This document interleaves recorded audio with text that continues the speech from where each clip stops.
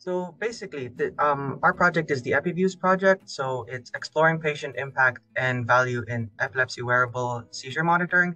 So this project basically revolves around a wearable wrist-worn device called the Empatica Embrace 2, and it's the first wrist-worn wearable device of its kind to have FDA approval in the detection of tonic-clonic seizures, and it works by linking to your phone and sending an alert to your caregiver if it was to detect a seizure.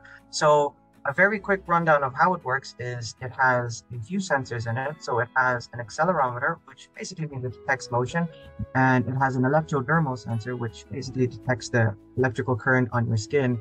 And through an algorithm that Empatica has programmed, it is able to detect a seizure. Now, I'll preface by saying it's not designed to predict seizures, it's only designed to detect them. And it works with the goal of hopefully alerting your caregiver and expediting the care you might need if you were to have a seizure. Now, the the watch itself, while it has FDA approval, there's not a whole lot of research done into it. A lot of the research was done in-house. So this is the first research of its kind to basically validate the watch and to make sure it's actually reliable, whether it's accurate, and make sure it'll have benefit for the people it's designed for. So there's two parts to this research. So the first part is where we basically validate the watch's accuracy and reliability. So how we do that is we'll go to the epilepsy monitoring unit in Beaumont, and we'll get people who are on video EEGs, which is the gold standard for epilepsy seizure detection. And we'll get them to wear this watch alongside it.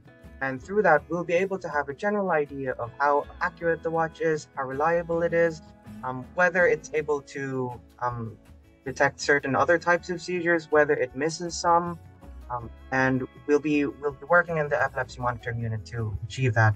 So the second part of the project is once we've validated the watch, once we've made sure it's accurate and reliable in accordance to what has been claimed, we're hoping to have a longitudinal study. So that's basically a study done over a longer period of time.